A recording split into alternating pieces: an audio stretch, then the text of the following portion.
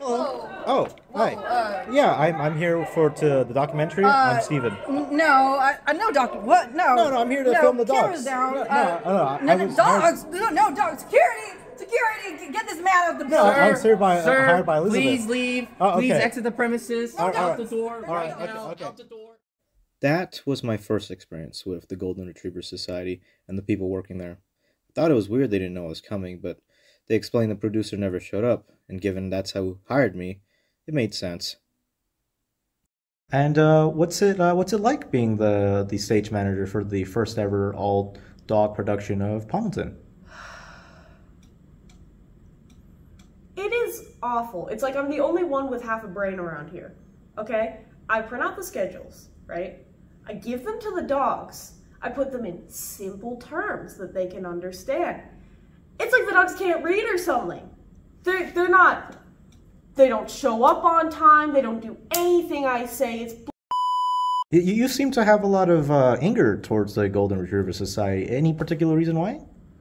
Well, to tell you the truth, my little angel wasn't allowed to join. I have this beautiful little angel, Mango. She's a cat, but I won't let her in just because she's a cat. It's blatant discrimination.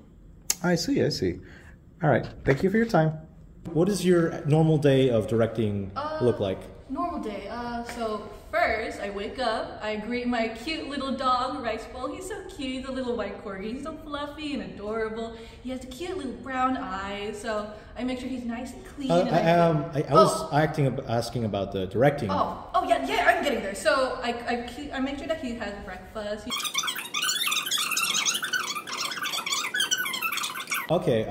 Is there any difficulties with directing dogs? No, my dogs are good dogs.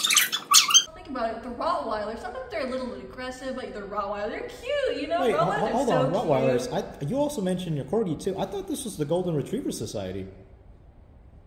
Well, yeah, anyways, there's also Chihuahuas. Chihuahuas are so... Why don't you tell me about your experience training dogs? Experience? I've been doing this for a while now. I'm a professional dog trainer. I'm certified, yeah. What's it like training these dogs? What's your process? My process? Yeah, your process.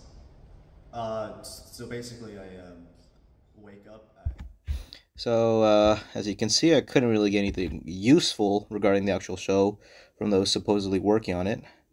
So, I turned to the last person that could possibly get me some inside knowledge on this whole thing. What exactly is being produced here? Yes, they're doing a film, I think, a theater play called Pommelton. Sort of a parody on Hamlet. Oh, interesting. And is there anything notable about this musical production? Yes, it's entirely played by dogs, believe it or not. It's crazy over here. Oh, fascinating. And what can you tell me about the people running behind the scenes? Yeah, so we have, let's see, we have the director. The director is very emotional. They are constantly hanging out. They love the dogs so much. I don't know, half the time I think they're just here to play with the dogs, to be honest.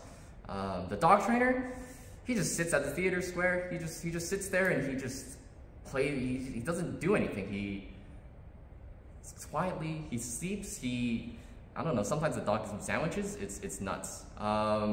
We have the stage manager. They just shout at the dogs. The dog sits there quietly, you know, doing everything, and then somehow stage manager makes it seem like the dogs are doing something completely wrong, even though they're just doing what she said. It's crazy. And the producer is the worst of all. I haven't even seen them. I don't know where they've been. I've heard there's some kind of eccentric, I don't know, this entire production is nuts. Hey, yeah, what can you tell me? Because I do believe you work the night shift sometimes? Yes, the night shift. I've seen some crazy things, man. Just this Friday, I saw the dogs come in at night around like 11 p.m. They came in, started making costumes. I don't know how they're getting their dog paws around their needles, but they're doing it. And then they also... I felt crazy listening to him, because it all actually somehow made sense. I'm gonna just act like I don't know anything. Maybe that's how all the others are coping as well. I'll let the world decide how they'll react to the odd things I've recorded.